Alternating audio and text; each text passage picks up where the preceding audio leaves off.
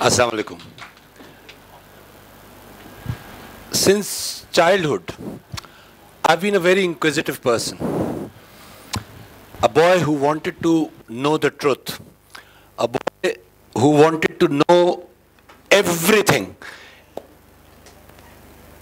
I still remember that when a toy of mine got broken, and earlier in the morning I saw a quarrel on the street, I somehow wondered, was there a link between the breaking of the toy and that quarrel? So, I don't know, perhaps I was a born researcher, a born philosopher, a born thinker, I don't know. But, and obviously at that time I did not realize, but I was always trying to go into the core of things, trying to know the why of everything.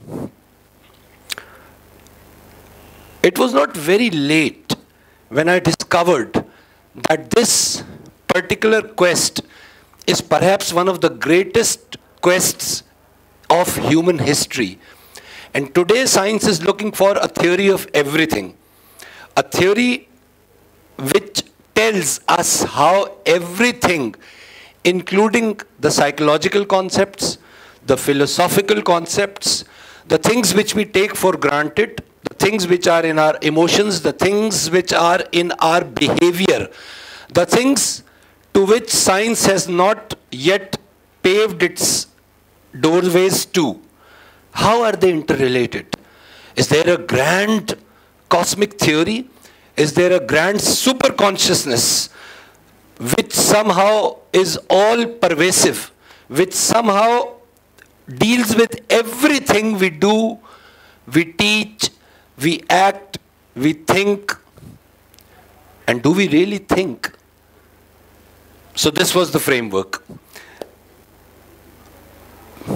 Fast forward, 2005 earthquake, 7.6 magnitude tremor that shattered most of our areas in the north. 87,000 people died, 3.5 million displaced. A huge rescue and rehabilitation effort obviously started immediately. The best part is that, yes, obviously the government, the military, and all the external and internal agencies and the NGOs and all of the international donors, they came in and they started helping. But the single most prohibitive force that acted were the common people. They were just common people, and we witnessed that in the, especially in Karachi. I was a part of those efforts which were there, and it was that time that again that childhood mindset, from dormancy it came into action again in my mind, and I started making sense of whatever I could, I would think naively in my childhood. Now it started taking the shape of a question. And the question was, despite of all of our differences, political, social, cultural, color, caste, creed, religion, why, at the time of a crisis, at the time of distress, at the time of neediness, why do humans just come together from nowhere? They come out to be such a resilient force that they actually can mold and change the way and the direction of things. Well, life moved on. The question was there. It went into dormancy again. But then after 5 years in 2012, with Hurricane Sandy in New York City, this came up again. And the same history repeated itself. There were efforts on the government level, on every level, but again the vital force that acted in that scenario were again common people. That was the time in 2012 where I was busy in one of my shows with science and spirituality being the theme. And I was into the research of concepts of amalgamation of religion, spirituality, and science. So that was the best time. I started digging into things. I started digging into theories of interconnectedness and what they meant, and what did modern science, psychology, and philosophy said about it. It took me an year before I reached a certain mindset. I'll share with you two studies which helped me move into a direction of this why. In 2013, there was a study in a university in Georgia. I think its name was Epore University in Georgia, Atlanta.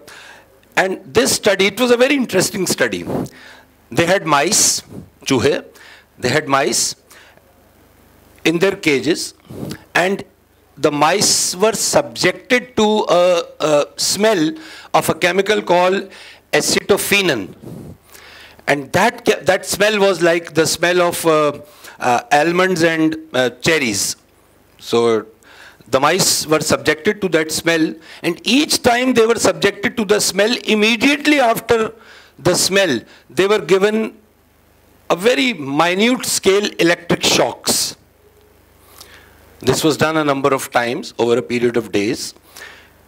And what came out to be an amazing fact is that the mice developed a psyche in which they always knew that whenever they will smell that chemical, there would be an electric shock following.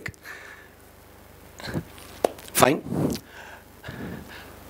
The mice were given the opportunity to offspring, and interestingly, the baby mice who were never subjected to that phenomena, they also inherited, rather genetically inherited, the same fear.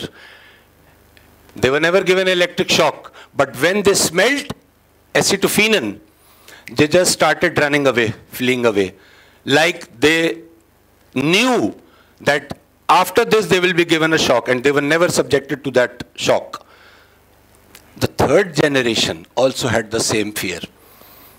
So interestingly, it came out to be as a result of that study, and somehow, and this somehow is not discoverable even today, somehow that fear transmitted through genes. And when scientists researched into this phenomena and they wanted to find a clue in philosophy or psychology, they came around an astounding fact. And the fact is that this was postulated, rather theorized, by Carl Gustav Jung, the two fathers of psychology and psychoanalysis, Sigmund Freud and Carl Jung. Jung postulated a theory in the early 20th century that there exists in the deepest portions of our mind a type of consciousness which he labeled as the collective unconscious, not subconscious, the collective unconscious. And Gustav Jung postulated that this unconscious is genetically inherited amongst human species. This is not something which you gain by your worldly experience. A child is born, he is born with that overall ancestral repository of data, and that data lies dormant inside your mind unless, and this is the interesting part which links to our topic, unless a crisis emerges. And when there is a situation, when there is a crisis, when there is some adversity, somehow your psyche taps into that repository, takes out the appropriate measures, positive or negative, whatever, that depends upon your person as well, your personality as well, and those measures are immediately deployed. Humans don't know this. I don't know this. I don't know in the normal circumstances that I have an access to a repository, a huge database of record that dates back to my 4 fathers. The mice research just proved 3 generations. But we don't know. Research is going on. Active research is going on. So this was one thing. Some sort of interconnectedness exists between the very fabric of, between the very nature of things. The first clue which I got. The second, I always wanted that, fine, this clue is good, but this relates to psychology, and psychological analysis normally is supported by evidence which takes a very long time to be executed and furnished. I'm an engineer, so I wanted to know, is there any empirical mathematical evidence to this interconnectivity? And then I came across quantum physics. As you must be knowing, quantum physics is the science of the infinitesimally small subatomic particles. And these subatomic particles are the building blocks of nature. All of the matter, all of us which are around here, are based upon these blocks. And I'm not talking about electrons, protons, and neutrons. I'm talking about particles which form these fundamental particles to the level of quark. And if somebody is interested, he or she can go and see the standard model in physics, 17 fundamental particles and forces of nature. The last one was the Higgs boson. Now, there is a foundational level concept in quantum physics which deals with the concept of quantum entanglement. Now, what is that entanglement? It says that there is an atom, let's assume the subatomic particle here at my palm, and there is another subatomic particle at the other end of this galaxy, maybe millions and billions of light years away. Somehow, these two particles are so intricately and closely interconnected that if I change the state of this particle, this change of state is instantaneously reflected in that particle which is billions of light years away. And this is hardcore science. Anybody can go and verify.